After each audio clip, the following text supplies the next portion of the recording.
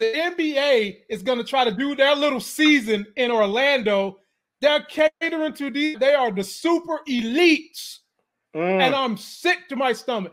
They're going to let them see Black Widow. Take a look at NBA this. is attempting to have its players and immediate family reconvene in the now closed Disney World in order to finish out the season and or playoffs. That's what led to this report yesterday from Kevin Smith. He's an NBA writer and insider. He tweeted out, per Walt Disney sources, Disney will make movies available for players and their families once they join. This is likely to include movies that have not been released to the general public, including Marvel's Black Widow. He then goes on to say that outside entertainment could also be brought in. Those details are being negotiated with the NBA, and this could include bands, DJs, and comedians. Now, at first when I read this was almost a non-story to me. We gotta know that Disney owns ESPN too, so they're losing as much money as the rest of these leagues, and if they can find a win-win by offering some exclusive entertainment to sort of entice these players and families to come finish the league down in Disney World, then it's their choice to do so. This actually caused outrage, however, amongst some self-proclaimed industry insiders that, by the way, aren't really industry insiders at all. They're actually just put up by a corporation, saying that this was an elitist move. I'm not sure that it's an elitist move. I just don't think it's a good move, and quite honestly, I'm not sure that they would do this, and let me explain why. All it took was about 10 seconds for me to step back and think about how many players and how many players' immediate family members could be involved in this undertaking. We're talking about hundreds, if not thousands. Then you think about the secrecy with which Marvel shrouds all of its projects. If you go ahead and release Black Widow to thousands of people, and even if they sign NDAs, you're telling me that not one NBA's player's kid is going to say anything about this movie to their friends, and then all of a sudden, months before this movie comes out, you have the real possibility that the entire film would be leaked. Now, I don't know about Kevin Smith as an NBA industry insider, but given what his Twitter situation looks like, being near 100,000 followers himself and the companies he works for, you have to think he's not just out there tweeting nonsense erroneously. So if there is some legitimacy to that, that means that Marvel Studios is definitely considering it. It just seems like it would be such a misstep. Yeah. So, Larry, I wouldn't even give a good flying care if they let the NBA see it, if they also release it on Disney. That's my only gripe. You've got access to a service where maybe you could charge someone who doesn't have Disney Plus maybe a certain fee to get it, someone who already has Disney Plus a different fee, and let everybody see it. We're all stuck at home with nothing to do but protest. Let us see it. Release it. Stop this foolishness, man. And like you said, we have who is really planning on going to the movie theater in November? Yeah, I don't know who they think is going to go to the movies, but I think that ain't nobody going to the movie. Like if they're gonna have these guys and their families held up at Disney World or wherever, and they're going to play out the entire season, you know, in this one location. I get why they would do that. I mean, because you want people to stay there. You want people to look forward to actually staying in this little enclosed, you know, hermetically sealed environment where they can watch exclusive movies and not have to worry about going out and trying to see stuff. Because the reality of it is you're going to have people in there who are going to be locked up for weeks on end. I mean, if you're LeBron and you're talking about trying to bring your family, you have teenagers.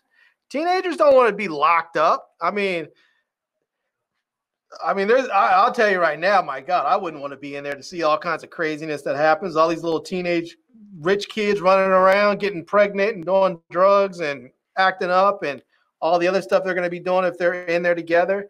But I have no problem with it, I guess. The biggest problem I have with it is, like the guy in the video was saying, is that how you think you're going to keep all this stuff private? I mean, you have some of these kids that are legitimate social media influencers. Like, they may have gotten their hundreds of thousands or million subscribers or followers because of who their dad is, but regardless, they still have them. They still have that platform and they still use it. And I can tell you right now, I don't know how you expect a kid to sign an NDA and not say anything. You can get him to sign it, but he'll say something, you know. So, I mean, I feel like if you're gonna, like you said, if they're gonna show it to all of them, like maybe they show it to them on Monday, and then on Thursday they need to release that movie. You know, that's basically Release. Yeah, Release. Release. Especially what happens if they show it and the movie's ass? What if they show that? If they're building it up, they keep pushing it back and they show it to them, and the general consensus among them is like, oh, this movie's terrible. Like, what if you get one of these big influencers, that one of these kids that's 15, 16, and he's up there and he starts tweeting saying, oh, I was looking to see Black Widow, or my mom or my dad drug me to go see Black Widow, and the movie was terrible, and they dog it. I mean, that will speak volumes, especially if you don't have other critics out there who have already seen it to refute that. I mean, that's risky. I don't know if I'd do that. Man, wait a minute, man. Wait a minute, man. This movie, Scarlett Johansson in it, right there is already a 6 because of her pure acting talent. The movie's already at a 6. Maybe. There's no way the thing is gonna suck. That's number 1. I don't think it's gonna suck. But number 2, it's not gonna suck. It's not gonna suck. It's not gonna suck. But that still don't make it. If you're gonna let somebody see the product, let people see it on Disney Plus. Let them pick the product, man. Because we're in the same situation these NBA players are in, and they might not even have the NBA down there because some of the players are saying they're right because they're demanding more things come out of this movement that we're having with Black Lives Matter. So then what you going to do? I guess you just won't show it to nobody, huh? I guess not. Nobody going to the movie theater, Marvel.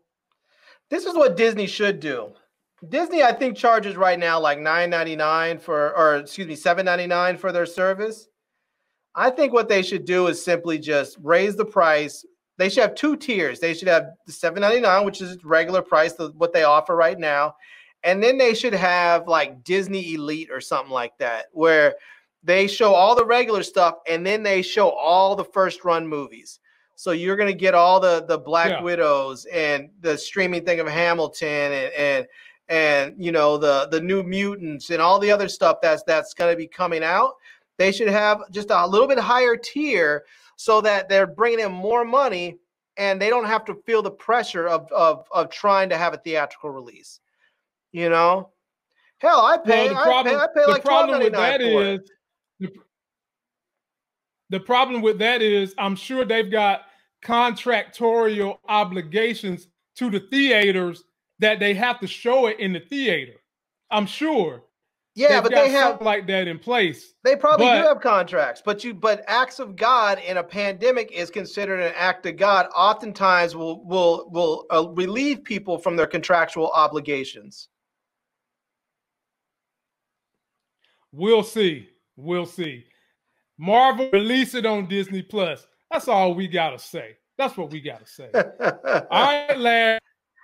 All right, man. You know what, Sean? It's Tesla time now. Before we go to Tesla time, right quick, Sean Green in the comment section was mentioning about bring Miles Morales. He says that Tom Holland is terrible for Spider-Man. And I saw somewhere that they are talking about doing a live action Miles Morales. So I don't think that's that far off. I think that's going to be in the future. I think it's just a matter of when they can start getting started filming again. So I don't know how far that off. And if I see that again, you know, I'm often scanning for new stuff to talk about. So next time I see it, I'm going to make sure to send it to Lamont so he can hopefully put it on the roster for one of these shows. But I'm almost certain that that's actually in the works.